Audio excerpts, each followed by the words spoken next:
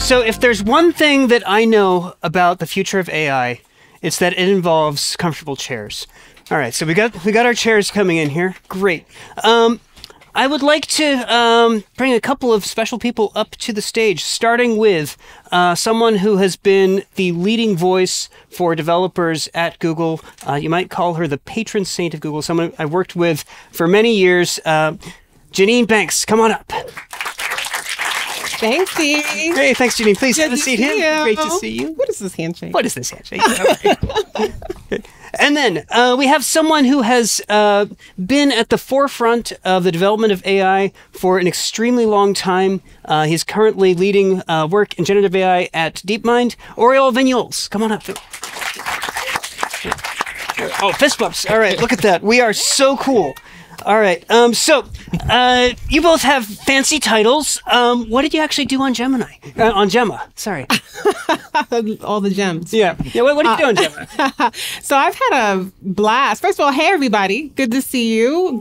Glad to see so many familiar faces, but also many I haven't spoken to. So look forward to the break where we get a chance to get acquainted. So at Google, I've just had a blast the last several months. It's been crazy, really. Having a chance to work with Dee and with Oriol's team and so many other teams, figuring out how we bring all of this exciting innovation that you've been hearing from Tris and Dee and Anne to all of you, to our developer community. So from Gemini and the new APIs, our Google AI Studio, the Gemma models, how we make everything work with Kaggle, Vertex. Okay, that's starting to sound like an alphabet soup. But really, how do we make that simple, easy stuff that you can actually build with, be more productive and not less? It's been fun. Yeah, cool. And Oriol, what did you do? Yeah, I mean, likewise, great to be here and talk to many of you who are users and happy to build together, really. I've been co-leading the Gemini project with Jeff Dean. It's been indeed like a pretty wild year, extremely fun. I've never had so much fun in the last 10 years that I work at Google. So yeah, happy to share a bit of my point of view on all of this, and yeah, looking forward to the chat. Yeah, fantastic. Okay, all right. So we've got some hard-hitting questions here. Jeanine, so I mean, obviously you've been a developer for many years. You've developed across all kinds of industries. If you were to pick one sort of application area that you've been fascinated by, what's that been, and how would it be different with the AI tools that are available today? Okay. Well, first I have to disclaimer right up front. If you ever ask me to pick one thing, I won't. I have seen that is true. You've seen this in real life. I have. So really what fascinates me a lot about different applications that I've seen over the years, and like you said, working with different industries, geographies, is, while there's so much happening with Gen AI and the advancements that you're going to hear about, actually, I'm probably a little what you call old-fashioned. So it's really what are those things that haven't really changed that much? Maybe 50 years, 100 years. It's been done the same way. That gets me really intrigued when I see those spaces being changed and these technologies being applied there. So, for example, healthcare. I think everybody would agree that hasn't changed that much. Okay. Yes, you agree. And so, back in, let's say, 2012, 13, I was at GE Healthcare. And we were looking at how to improve the productivity of physicians who actually have a lot of our lives in their hands many times. Who's had an X-ray or an MRI past 10 years, maybe, I think. Yeah. And so from that standpoint, what we found is that you take these diagnostic tests and it seems like a black box. You get the exam done, you go to your doctor, they tell you some information. But in reality, there's a lot of things that happen behind the scenes. And there's a specialist called a radiologist who has to go and look at your historical record, understand your family history, pull together a lot of different information together manually, using their expertise, of course. And then they use that to figure out how to look at these scans, how to figure out what's going on there and interpret what they're seeing. And then they manually write down their observations, which make their way back to your referring physician, who then tells you what's going on. So when we were working on a project, the GE research team and my team, I was responsible for some diagnostic imaging software products. We said, how do we automate some of that manual work? And then also, how do we make the accuracy of the diagnosis itself actually better? And back then, it was like 20% of diagnoses were wrong. Actually wrong on average, if you look at the global numbers. So we said, how do we improve that? And so we applied machine learning to this problem by being able to say, all that data that needs to be connected, how about we train some models to be able to recognize the best way for physicians to look at those images, the best way to interpret them. We called it smart reading protocols. And so without going into too much detail about the physician workflow, it turned out that we were able to drive something like 80% improved productivity for physicians. This is equated to something like 3 hours saved in their day, right? And I've been in hospitals with 3,000 beds. If physicians have to look at all of those scans every single day, those 3 hours per day really count.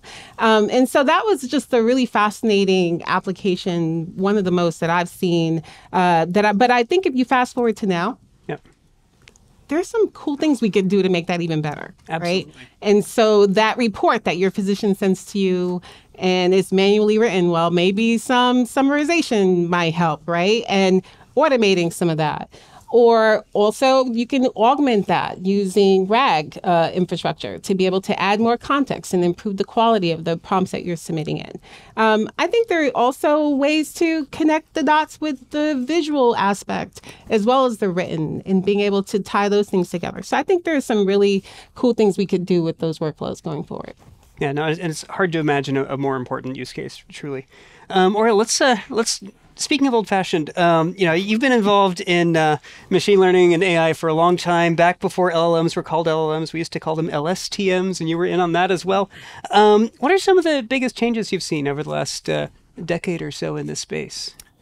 Yeah, it's, super interesting question because so much has changed. One memory that flashes back at me now is I remember when all of the researchers that did deep learning in the world would probably not even fill this room.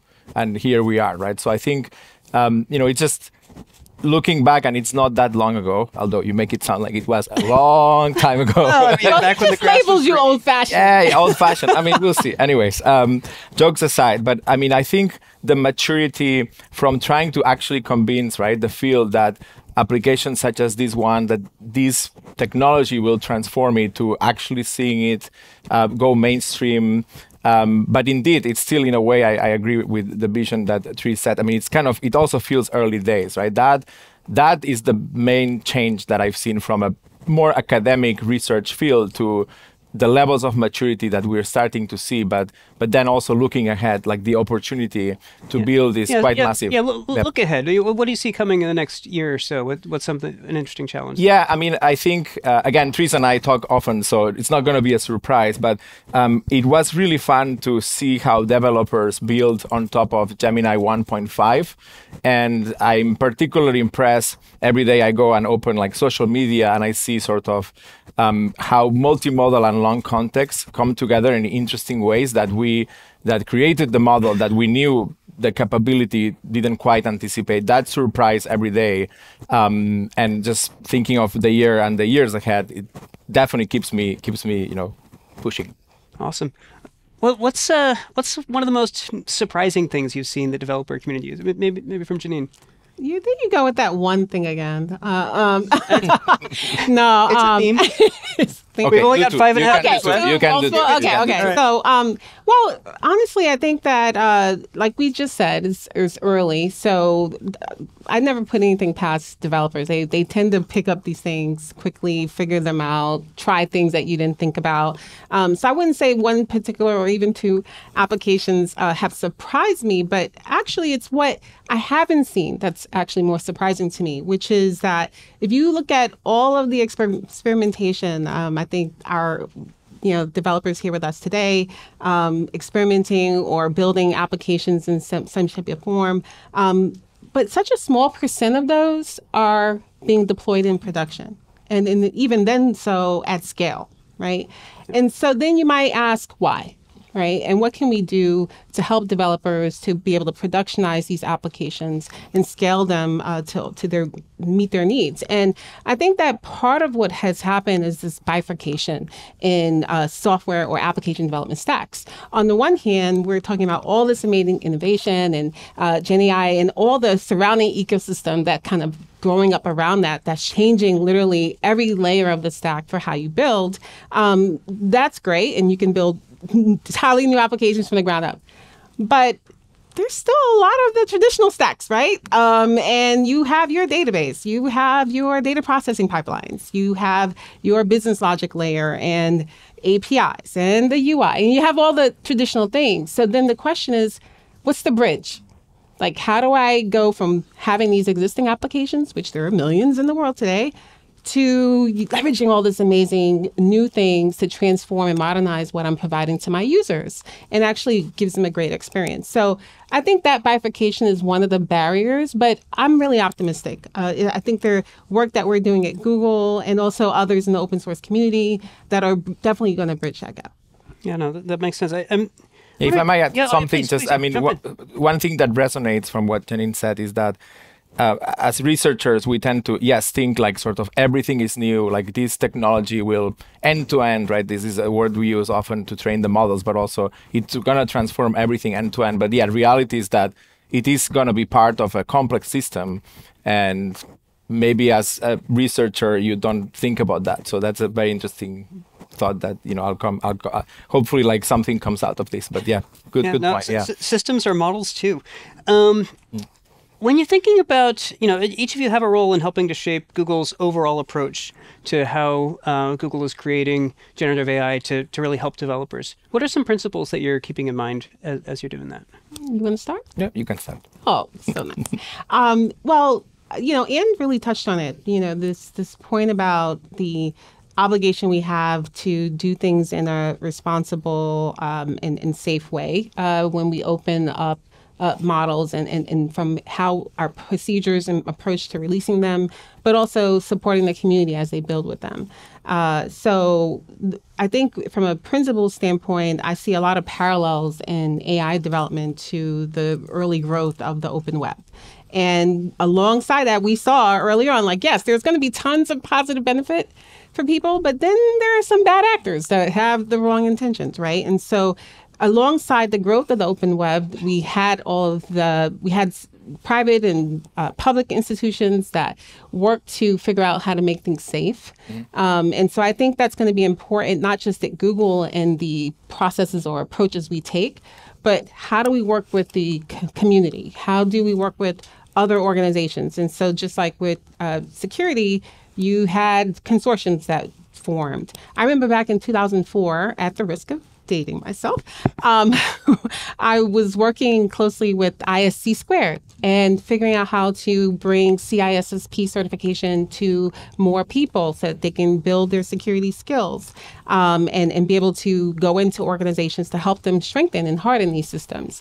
I think that there's also been amazing startups that in open source projects that help grow that ecosystem. So I think that's a key principle in our approach, is not just what can we open up, but how do we partner together to do things like shepherding the definition of open source AI, like Anne talked about, or whether it is, what are those best practices for how to do things in the safest way. I loved how we released the generative AI responsible generative AI toolkit with Gemma. So that's an example. Yeah, I was very proud of that. Yeah, Oriol, more to add from your side. Yeah, I mean, one thing that's been super fun to see is what people are doing with Gemini 1.5. And that's obviously you have the models, they are ready, and then you might stage a bit like how these models will affect users, the world, etc. And one thing we did there very intentionally was to open for developers first, so that because there's a natural synergy, right? Someone wants to build something amazing and we think the model is amazing, so let's see what happens. So I think moving forward, that process of model is ready. Let's put it to the hands of amazing creative minds like yourselves. That's just sort of something that I think we'll keep doing as a principle as we build next generation models with new capabilities. It's for you to all like test them out, tell us, failure modes, definitely successes, and share all that you want with us. Yeah, and what I would just add to that too is I think about the conversations we had in terms of like the long roadmap of things that we can imagine. And I'm glad that we decided to go out there because, like you said, regardless of the things we can imagine, you all can imagine way more than we can. So getting that input, like days like today, but even just in general, really is something we factor in so we can continue to improve and build this out. Yeah. Okay, so I see that we're out of time, but I'm going to sneak in one last question here because I think it's important. So Jeanine, you are the voice of developers, and you're speaking on behalf of the 300 or so people here in this room, and you have an opportunity here to put Oriol on the spot on their behalf and ask him for something here. From your perspective, what would you ask Oriol and team to focus on as they're developing the next wave of generative AI models for developers? Well, I'm glad you qualified it, Dee, because like the first part of your question, I was getting ready, like thinking of large sums of money. And I was like, okay, but okay, you qualified it. So, I think that building out this technology and these really powerful models, it comes with a lot of responsibility. And I think that, whether it's Google or others that are building out this technology in the industry, we have the obligation to think about when technology consumes significant amounts of natural resources and physical resources, that we're really thoughtful and careful about the impact and the footprint of this technology and how it's built. So, when you look at the technical report for Gemma, you'll see we describe the carbon footprint, the pre-training that we did. We estimated the carbon footprint for that. But also, Gemma's from the pre-training, we TPU optimized. And so our TPU data centers are actually carbon neutral. But, let's not aim for the minimum and what, is expected of us. I think that we should, just like we're innovating in the core technology, let's keep innovating on that front in terms of how we do this in a really sustainable way. So I mentioned the Responsible Generative AI Toolkit. Well, let's make a sustainability toolkit. Like let's put together best practices and learn based on the learnings from the community that can help people understand, how do I build on top of these models in the most sustainable way, regardless of hardware or environment where I want to run my applications. Yeah, so that's a big ask, Oriol. I'm going to ask, maybe I'm going to ask something somewhat similar, but I think we've seen the power of open source or open models in this case. And one of the goals would be, obviously, everyone here would agree that the faster the model, the better the experience. So by having it in the open, we also hope that maybe we get some feedback on like, hey, someone did a cool optimization that, look, obviously we have a team of very brilliant minds, but the world is very large and there's going to be innovation coming from elsewhere as well. So I think that's one of the very positive things I've seen as many publications that were discussed before, building on top of each other's technology. So definitely in terms of model efficiency, I expect that to be sort of, again, a win-win, and we'll definitely take back any innovations that we see in the repositories and so on. Regardless of that, there is a natural tension when you also increase capability to make the model more efficient. So you can think of generations of models going sort of one scale down, but doing the same things, right? So very naturally, we're very motivated to, of course, make the models more compute efficient. And in fact, that is literally how the team works day and night. Awesome. So we're going to call it there. Thank you for your time, and thank you for being so open. Well, thanks to everybody here. Thank you.